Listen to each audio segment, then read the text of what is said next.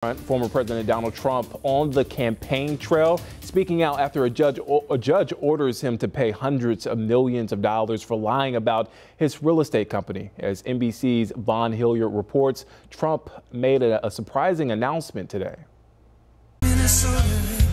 Donald Trump out of the courthouse and back on the road tonight. This is a big crowd. Appearing at SneakerCon in Philadelphia. We're going to remember the young people, and we're going to remember SneakerCon. You're sneakerheads, right?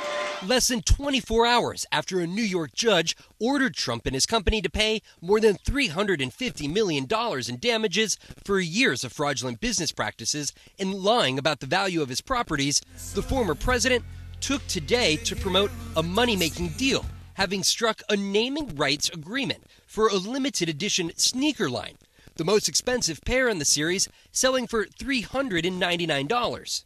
That's the real deal. That's the real deal.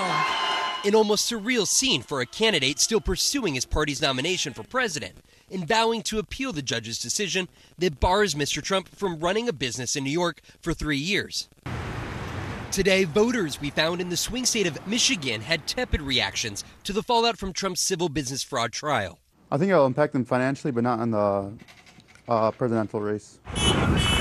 And those at his rally defending Trump. What did you make of the New York judge's decision yesterday?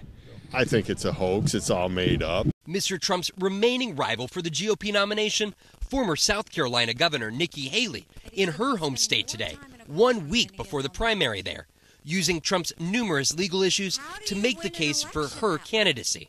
You can't win an election if you're spending more time in court than you are on the campaign trail. You just can't do it. And that was Von Hilliard reporting. The Trump campaign sending out multiple fundraising appeals in response to yesterday's decision that could create real financial problems for the former president.